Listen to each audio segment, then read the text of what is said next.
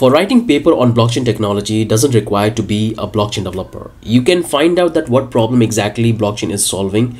Like in your case, you want to deal in the supply chain management and how it's solving in the decentralized ecosystem. So first thing you have to do is to understand that how the problem is getting resolved in the centralized system.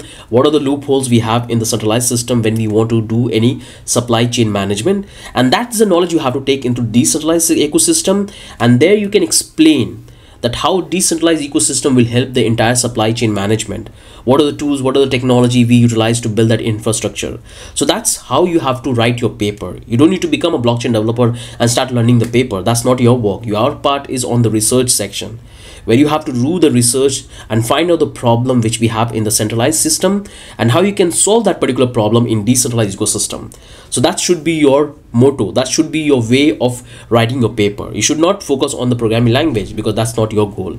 I hope it's clears your doubt that you have to focus on the problem which you face in a centralized system in current time and how it's getting resolved in a decentralized ecosystem and why we should adapt that particular technology. So that should be your main focus. Focus on the problem. So try to include that in your paper and how we can utilize it, different tools and technology which can help us to facilitate that problem in a decentralized ecosystem. So hope this helps you.